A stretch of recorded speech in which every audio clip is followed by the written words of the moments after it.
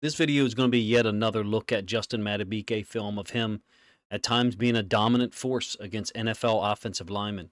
In the Ravens Sunday Night Football win against the Jags, Ravens had 1 sack and 4 quarterback hits, at least in the two statistical services that I look at.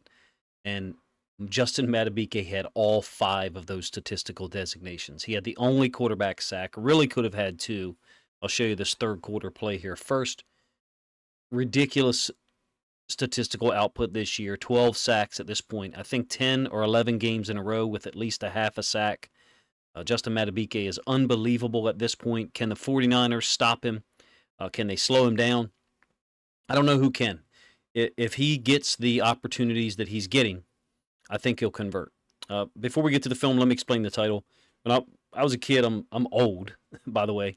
There was this baseball show that came out every Saturday morning called This Week in Baseball.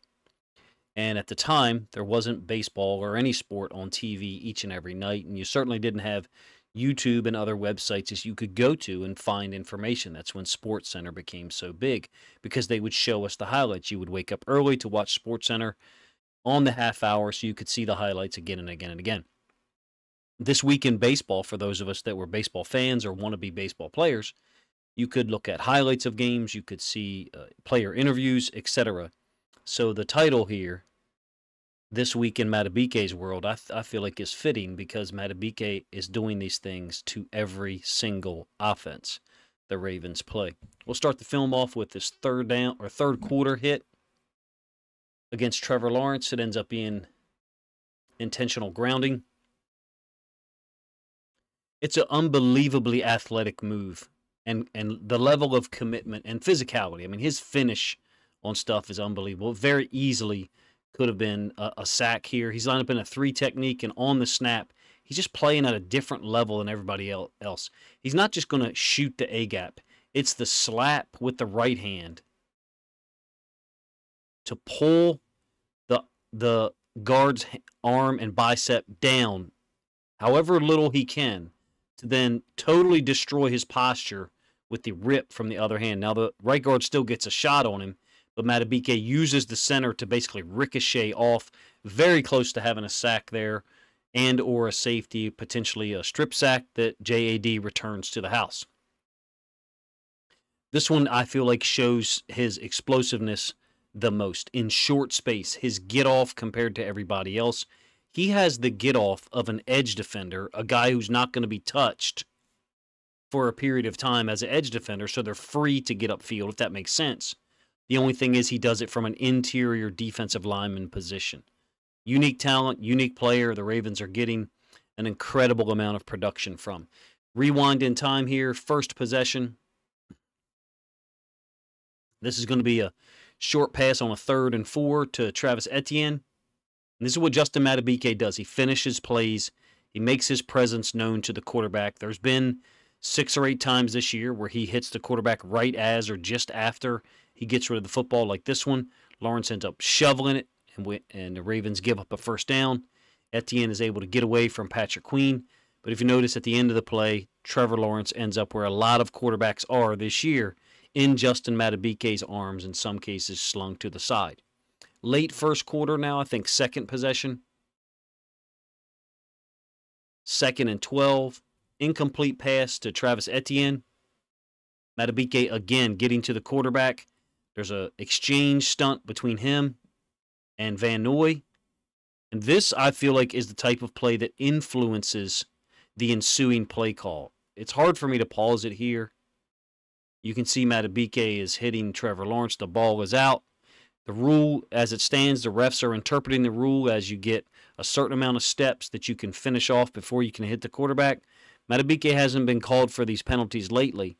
I don't pretend to know all the intricacies of the rule. I just know he's not being called for these hits. In this day and age in the NFL, it wouldn't surprise me if he does. Personally, I don't have a problem with him.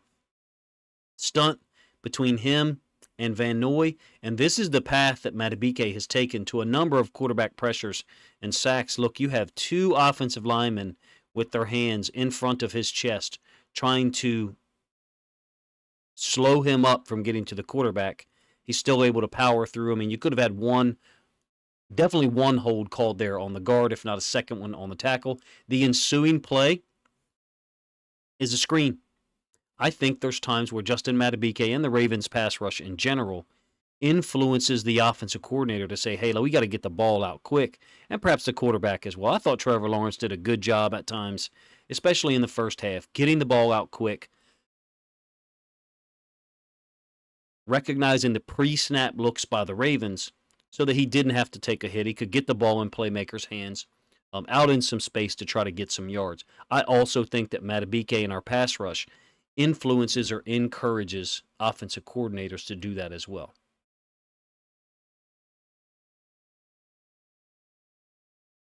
This is the quarterback hit.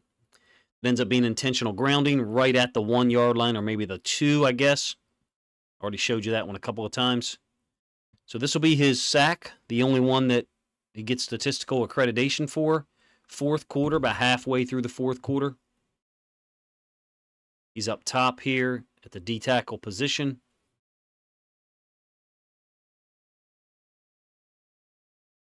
We end up bringing 5. Queen gets there. Van Noy is almost there. And Madubuike cleans it up. It's kind of unbelievable that on the play that he didn't win as clean as other reps, he ends up getting the sack on. Show you the end zone angle. And the thing about Madubuike, he forced a fumble here too, and we recovered it. He's got a violent finish to everything. Sacks, hits, chasing people down. There's a violent finish to everything that he does. A cumulative effect, if you ask me, on quarterbacks who are not prepared for his level of physicality. There's something to be said for imposing your will on people in sports, especially contact sports, obviously. And I think Justin Madubuike brings that dynamic on every snap that he plays, defensive end, defensive tackle, nose tackle, whatever. After forcing that fumble midway through the fourth, Ravens are able to tack on another score. We'll go late possession here where I feel like I have to show some of these plays where he's not winning in order for the film study to have any balance at all. Examples of Trevor Lawrence getting the ball out quick. This is a 3rd and 10, about 4.5 minutes left. 6-yard completion to Parker Washington, getting the ball out really fast, obviously. Creates this 4th and 4, exactly 4 minutes left in the game. Madubuike interior D tackle position. Owe lined up outside of him. And we're not able to contain the quarterback. Owe gets upfield. Madubuike kind of stems inside a little bit. Roquan is responsible for the running back. No one to go get Trevor Lawrence, who gets out of there for a 13-yard gain. Again, I feel like I have to show some of these reps in order to illustrate that he doesn't win every single play. I will say this, the violence that he brings in each engagement is spectacular. He's the one up against the left guard, actually. I just squared off the left tackle. Him and the left guard going at it. Madubuike can do this all game. He's playing a lot of snaps. NFL offensive linemen can do it all game as well. That's what they train for. Madubuike is winning a lot of these matchups, clearly with 12 sacks and I think 29 quarterback hits. I may have that number wrong.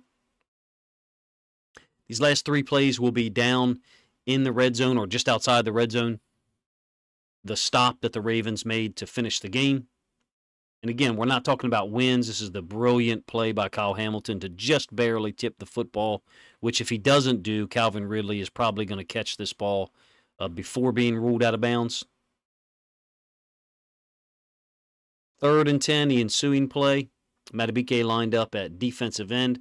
Give the Ravens credit for doing this, for lining him up at defensive end more often. First saw it, I thought, in the Tennessee game in Week 6. Brilliant close down on the ball by Marlin and knocking the ball out from Calvin Ridley. I thought I saw this the first time in Week 6, but then when I went back and watched Houston film, I saw it more in Week 1. He is getting chipped here by the running back, whether that's intentional or not because he's over there. I don't know. You know, pass pro stuff is often called based on the back, based on the Mike linebacker, not necessarily based on where your D tackle, Justin Madubuike, happens to be lined up at defensive end. I will leave open the possibility, though, that they're intentionally chipping him, but that's one of the reasons why I kind of don't pay attention to those metrics talking about defensive ends and defensive tackles being double teamed. Pass pro is often called independent of who's lined up to either side. Fourth down play, low throw by Trevor Lawrence intended for Evan Ingram. A great job on defense by Brandon Stevens there. We're trying to bring a stunt. Madubuike unable to get through here. Credit to the Jags interior offensive line on this particular play. They're able to close him off because once he gets on these tracks, we're stunting Van Noy across to try to pick the guard and take the center with us. So Madubuike can slide into the other A-gap. The center peels off. The guard steps down, basically a 3-on-2. Got to get somebody else winning on the outside, either Oweh or Clowney, and it doesn't happen. Look, this is a unbelievable season that we're watching from Justin Madubuike. For him to be doing these things on a weekly basis, and in fact, talk about this week, we only had 1 sack, damn near 2 with his efforts on this play that doesn't count as a sack, obviously. We've got to get more pressure from other guys. It can't just be Madubuike who's making plays like this every week. Although it seems like he can keep it up. We will need someone or some group to get pressure like this on Brock Purdy if we're going to go in there and deal with the 49ers offense in a way that stops or slows down their running game, number one. And number two, gets pressure on Purdy such that he can't be comfortable back there going through his progressions or finding quick reads. I think Trevor Lawrence early in the game had a great idea of the coverages we were running. Now, he did get a look at our defense last year and got a full 60 minutes at us.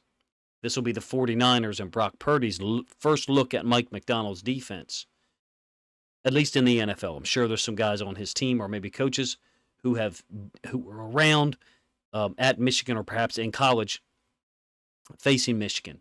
I do think there's something to be said for quarterbacks facing this defense for the first time in terms of all the coverage looks that Mike McDonald gives. I felt like as the second half progressed, Trevor Lawrence wasn't getting rid of the ball quick because he knew the coverage so much as he was getting rid of the ball quick so that the pass rush couldn't get to him. Now, that doesn't sound like an accurate statement because we only had 4 quarterback hits, depending on the stat service you utilize. In any case, Justin Madubuike was the guy on Sunday Night Football once again, and we might need him to be the guy against the 49ers on the road if we want to get a 12th win in 15 games. Appreciate you guys' time. Let me know what you think of the video, the plays that I chose to break down and illustrate how unbelievable Madubuike played once again. And if you enjoyed the video title at all, especially if you're my age and you remember where it came from. Appreciate you guys' time.